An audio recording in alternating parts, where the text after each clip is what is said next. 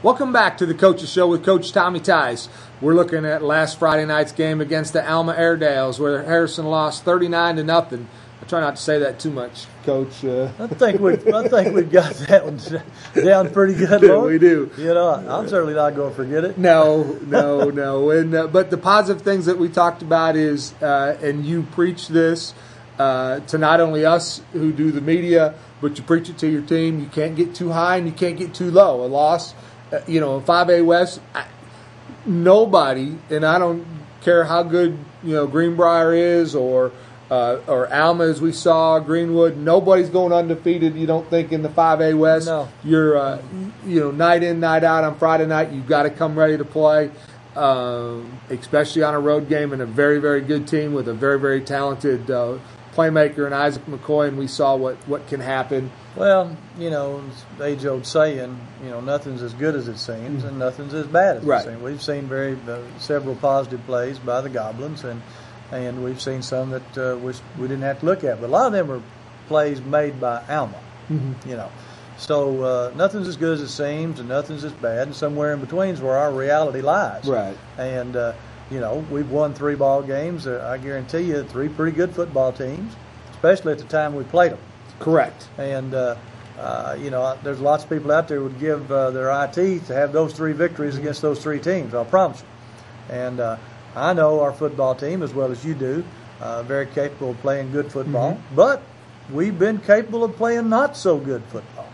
So we need to mature, and maturity in a football player is the ability to do the same thing over and over and over. It's like a free throw shooter.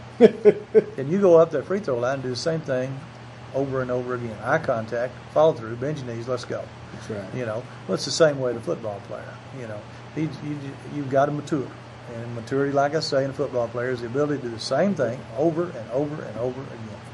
Well, Coach, let's look at the second half here. Unfortunately, they won the toss, and they deferred to the second half. And for a team that's up 21-0, we're giving them right back to football. Yeah, you'd like to have the ball right here. And, of course, John does a great job kicking, and I think he's just the best kicker, kickoff man in the state. We haven't tried many field goals, but one for one. One for one, and then he definitely can hit them. Here's big big boy's rumbling and stumbling, and I'll guarantee you taking it to us, and he's a load, much of a man. He's a big boy here. Now at this point, you're talking about. We're talking about in the booth. Do you key on McCoy? You got to know where he is all the way on the field. Great play by Jensen. But they figured out that somebody else is. You can't change your game plan. Right.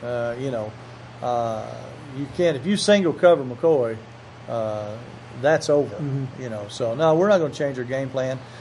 We stayed with the same plan that we had. I think it was the right plan. We'd seen it work against them by Van Buren, and we agreed with them that was the way to play them.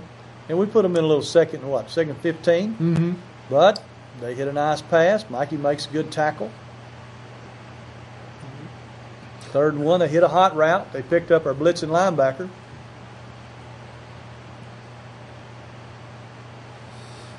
Miss a tackle right there, and that's out the gate. See, we sent the house, and once he gets past that line of scrimmage, once he breaks the line of scrimmage, especially when you've taken your safeties and you've wheeled them down into what we call the box, and lined them up in the C gaps, the gaps between the tight ends and the tackles, and bring them in there, and we just, that's asking a lot right there, And if you hadn't ever been back there, when you're a 135-pounder, and coach says that you got the C gap and you got to tackle somebody that's 6'3", 185 pound, and can go. Well, that's asking a lot. But I'm gonna tell you something: those young people will grow up and they'll become great players.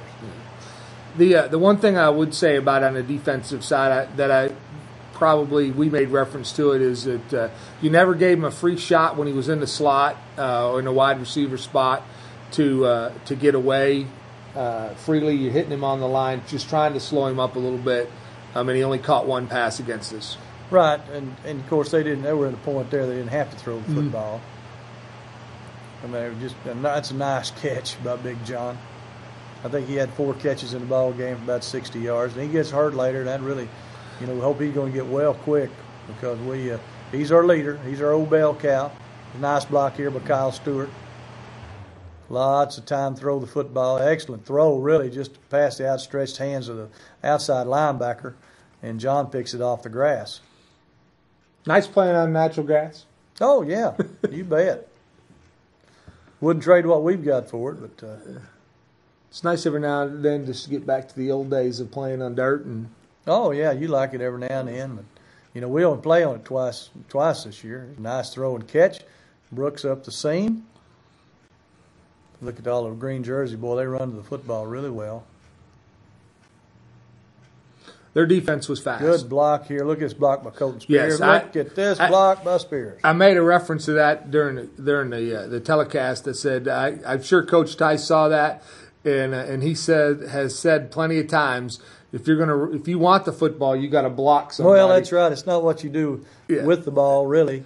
It's because there are more plays that you don't have it. Yeah, I told Jim play here. Told Jim Johnson up in the booth. I said, you need to give old Colton Spears a pancake block on that one. Well, we give out lightning bolts for good plays, and of course pancake blocks are part of that. And we certainly put a lightning bolt on old Colton Spears' helmet right there. Yeah, that was a big one for him. That was a nice block. You could see it helped free up.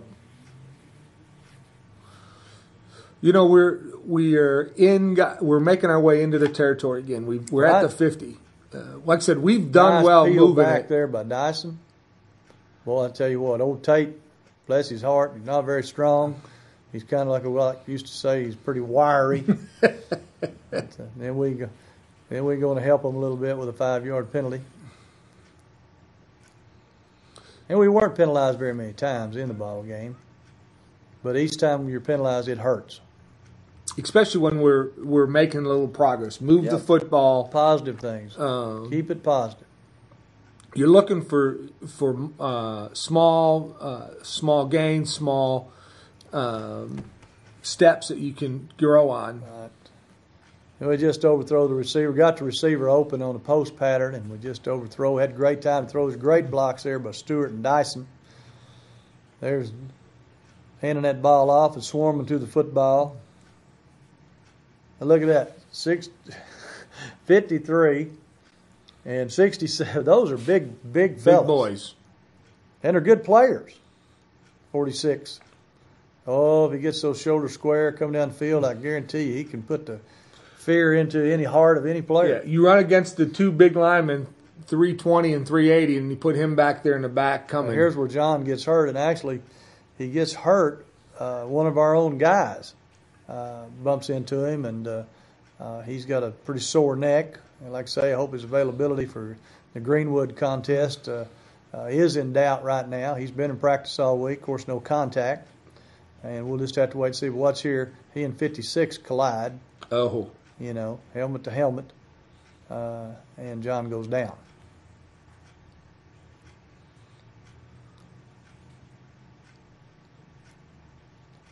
Coach Leo, he does a great job with on the injury side and trying to keep these guys healthy. Yeah, and John was never knocked out. I mean, he knew everything. He knew how the lick took place and everything like that. But precautionary, get John out of the ball game. He felt like he could have gone ahead and played, but there was no need to play. Nice job here by our defense, Corey Gelvin. I think that's Trey again making a play. There's Taylor Wells, 56, and there's old Mitch. Mitch is always going to be hustling. There's that big back again. And it's easy to say, well, we ought to be sticking that old boy right there in the numbers, but I'm going to tell you something. That's a tough task. Yes. And it's a tough, real task for, juniors and sophomores playing against those guys. And here he is right in the end zone. You know, and he looks big on the screen, but when you seen him at the ball game, he was a big dude. He's a big dude, and he's an ornery dude too. He might. There's a nice. See, there's no give up there. Yeah. You could have mailed in and said, well, we ain't gonna try to block that thing. Hey, right there. Good old Colton Spears, right there, hustling, keep playing. 3 minutes left here in the third quarter. And that's a good thing. Let it go in the end zone. That four down there. Take the ball on the 20. Another pop out here to Brooks. Picks up about 7. Again, offensive line's doing a good job. Get a fake right here. He pulls the ball down. And we're going to be setting up shop about their 42-yard line.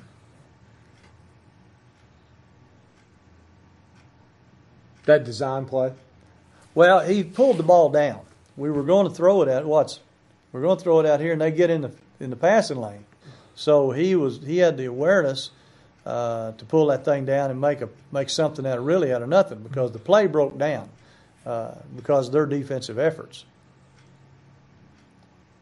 A little trap play up inside. Dorman keeps running forward. That's a good job. Pretty good trap block by Dyson. Nice throw and catch here to Covan. Covan's been a nice addition to our team here the last couple of weeks. You mentioned that last week, talking about him. He's getting better week after week, working hard in practice. And that's how you get there. That's right. You work hard in practice. You go to work every day. And if you think you can leave practice a better player than you came out there without working hard, you're crazy. But you can. He's a shining example of it, of coming out there, working hard, believing in himself. Right here, oh man, we're down at the 25-yard line and we snapped the ball over the quarterback's head. We hadn't done that all year. That has not happened to us.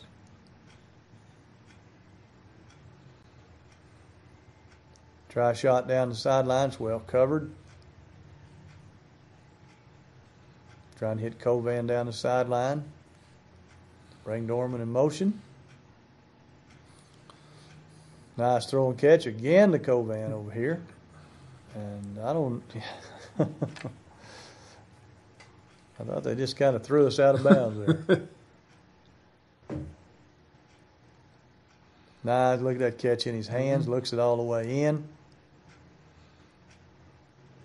Make sure his shoulder, tries to get upfield. Make sure he's got it before he takes off. Yeah, that's true. Fundamentals, and again, something that you can work on in practice. 4th and 20.